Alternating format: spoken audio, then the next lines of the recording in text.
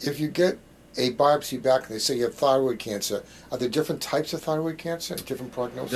There are. Thyroid cancer is separated into well-differentiated cancer and poorly differentiated cancer.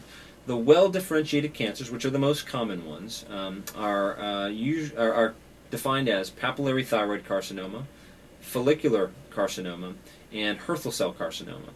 And these are three different types of thyroid cancer, and they all do have different prognoses. Which one would be the most of concern?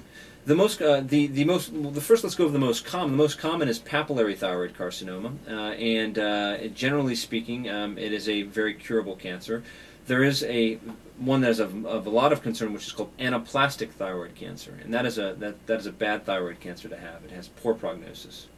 If the diagnosis of cancer is made, that would immediately go to an oncologist? Actually, thyroid cancer is treated slightly differently than some of the other cancers, and it's generally treated surgically, meaning removal of the thyroid gland by a head and neck surgeon, an ENT surgeon who does head and neck surgery, or an endocrine surgeon, and then an endocrinologist who would treat the cancer with radioiodine therapy, depending on the type of thyroid cancer you have.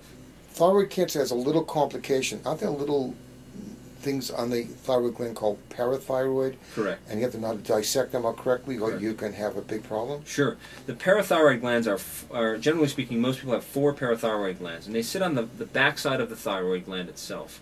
They're very small, the size of a pea, and they regulate the calcium level within the body by secreting parathyroid hormone.